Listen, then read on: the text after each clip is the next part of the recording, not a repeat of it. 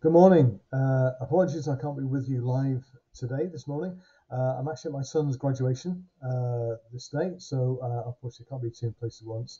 And my wife insists on I go, so there you go. So I do apologise. However, this video will cover all the content I would have covered anyway, and addressing some of the key points about networking and introduction to networking, and really the initial points about what to look out for, etc.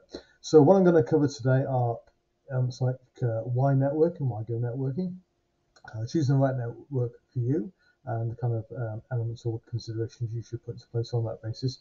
Preparation, if you are going to attend a network event, preparation beforehand, what to expect on the day, we'll be covering that as well.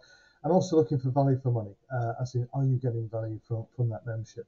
So before we start and actually go into networking in general, one of the things I do want you to do is think about what your hourly rate could be. So if you were going to charge up your skills and services to somebody else, how much would you charge per hour?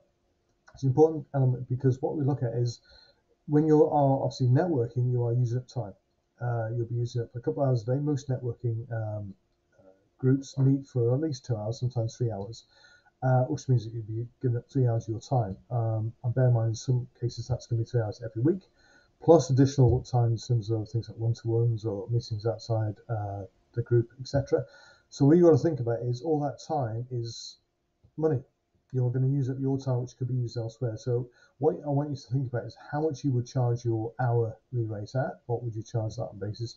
And when I come on to something later on, that will make a lot more sense about how basically how best to use your time when you are talking to or utilizing networking.